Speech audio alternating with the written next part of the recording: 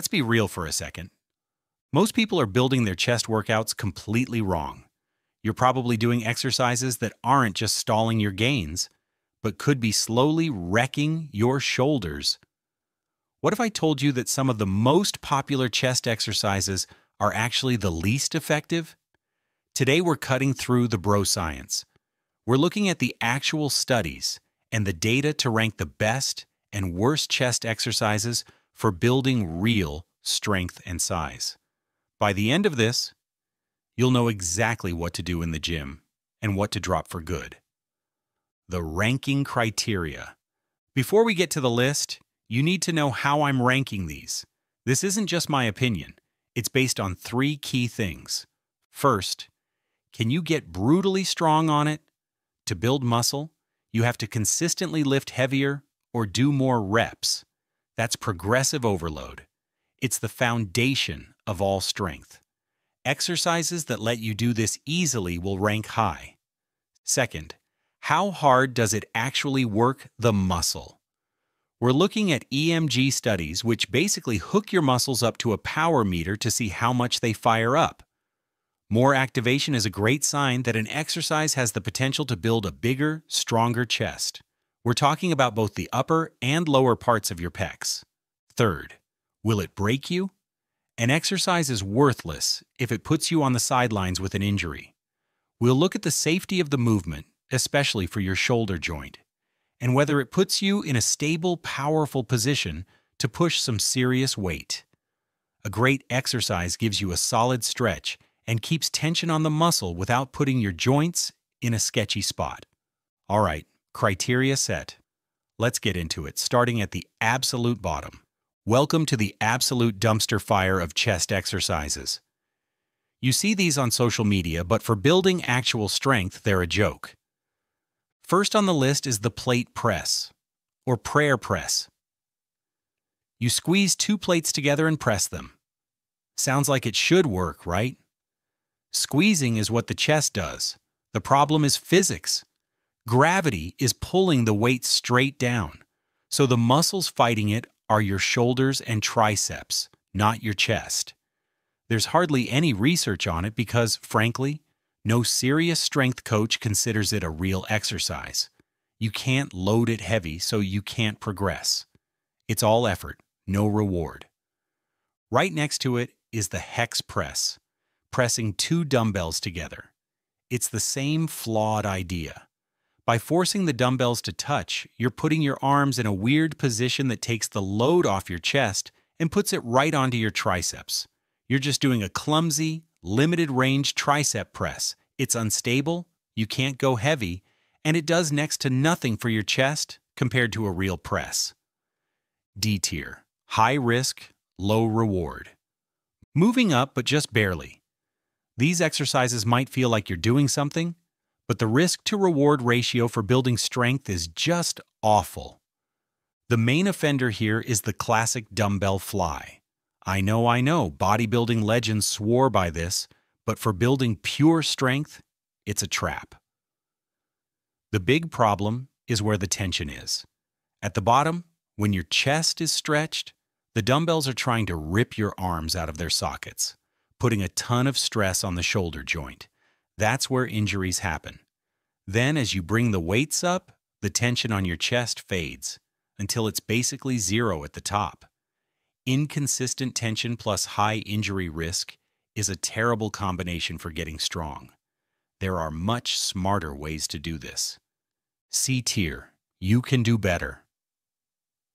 C tier exercises aren't total garbage, but they have major flaws that hold them back from being great strength builders.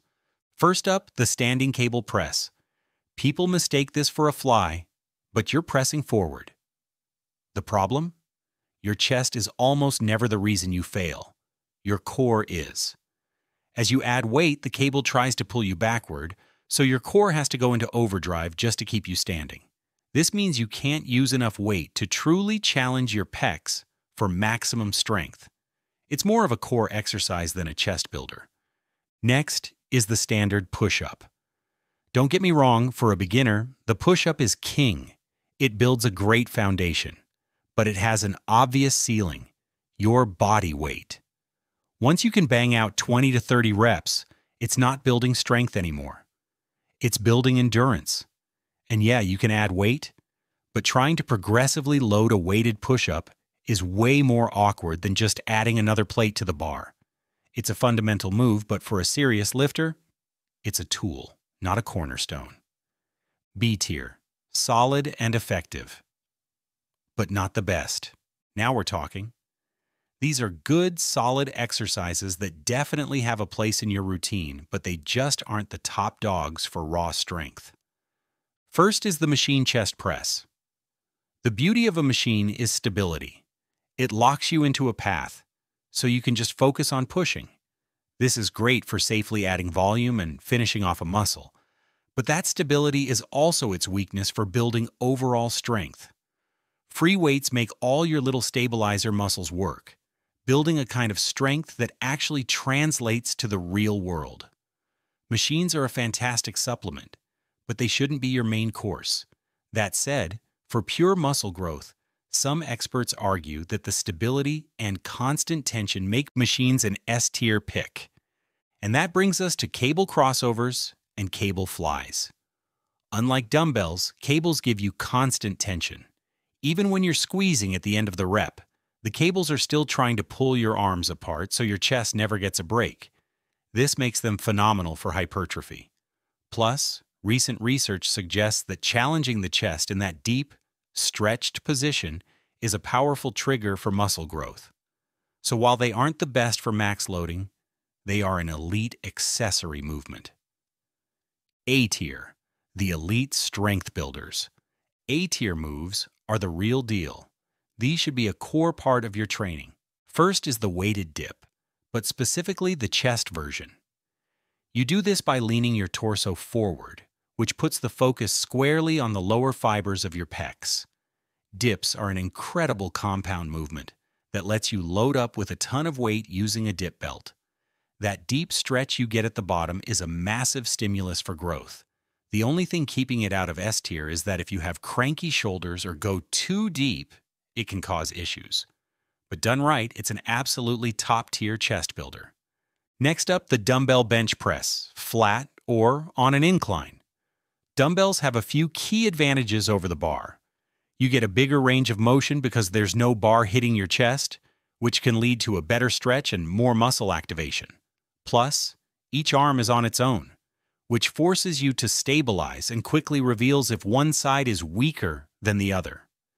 The only downside is you can't go quite as heavy as you can with a barbell, which makes it just a hair less optimal for developing that top-end, absolute strength.